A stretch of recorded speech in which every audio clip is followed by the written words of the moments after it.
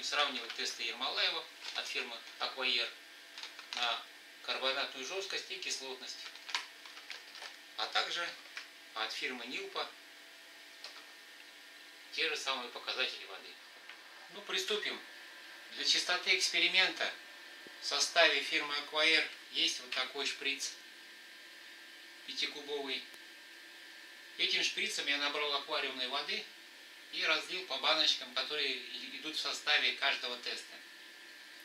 Так что в каждой баночке, начнем с фирмы Нилпа. Кислотность.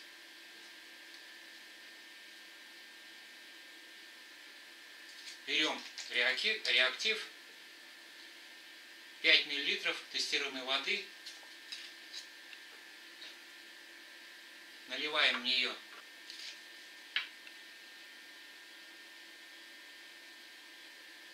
две капли индикатора.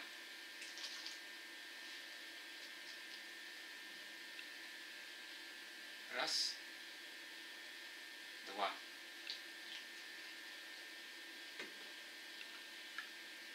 Перемешиваем и ставим на сравнительную табличку.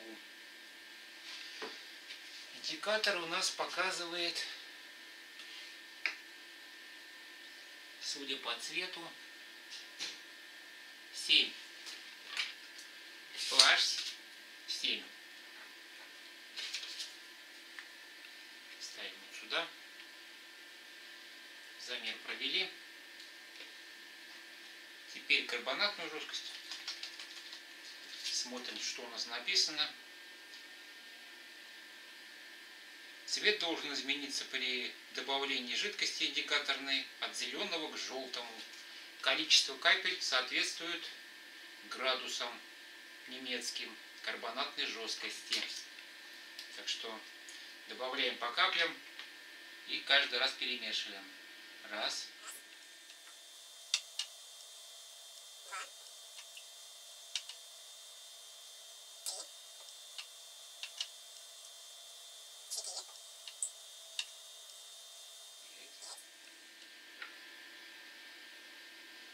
Ну вот видите, пожелтело.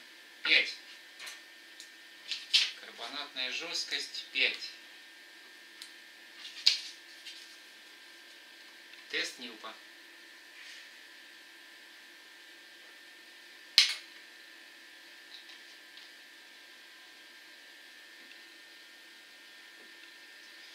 Теперь ермолаевский тест.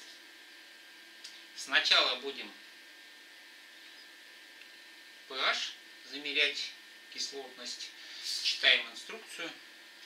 pH 5 капель реагента добавить, взболтать, сравнить со шкалой. Шкала вот здесь есть у нас pH шкала. Вот так. Что добавляем 5 капель. Раз, два, три, 4, 5. Я считаю, что от фирмы Ермолаева более точный тест по одной простой причине. Реагента лить нужно больше. Вот смотрите, шкала идентичная, а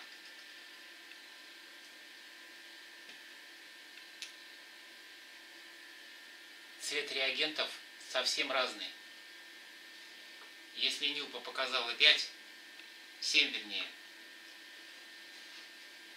то ермолаевский тест однозначно показывает больше. Ну, в целом, где-то, если сравнивать со шкалой, где-то 7,5.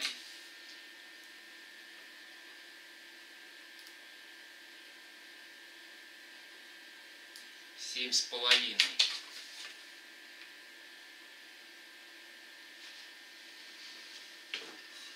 Бутылочка у Ермолаева только одна, поэтому ее надо помыть и заново набрать раствор. Ну что ж, делаем второй тест. Тест на pH, карбонатную жесткость. Читаем инструкцию. Намокла наша бумага. По капле добавляем от синего к желтому. Также каждая капля составляет 1 градус немецкий карбонатной жесткости. Ну что ж, поехали.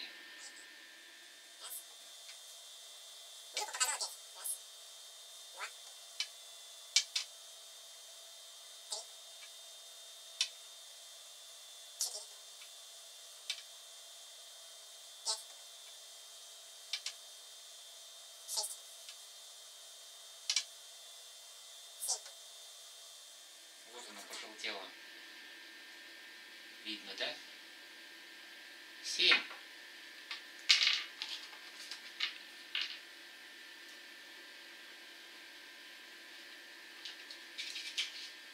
Так что однозначно я считаю,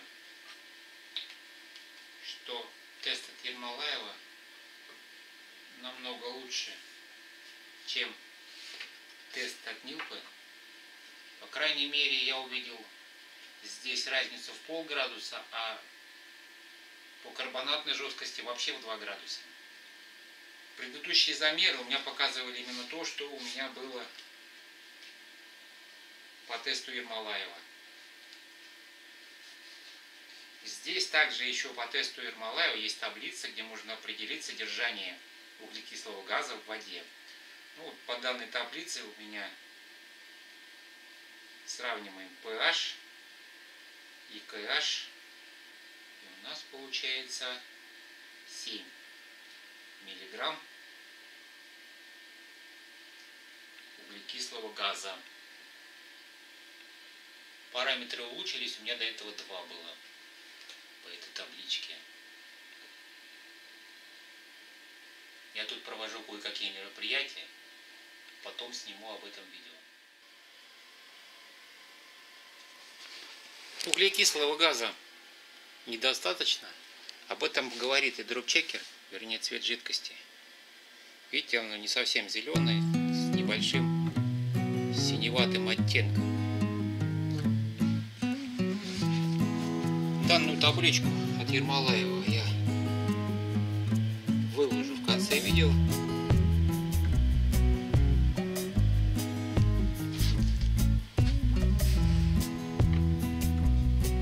Ну, на сегодня все.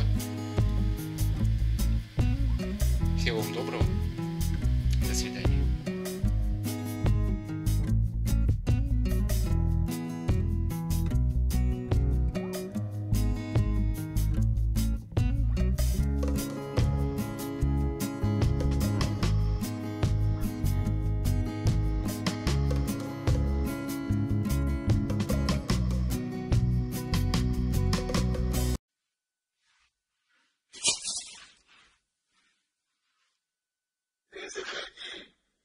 Если что.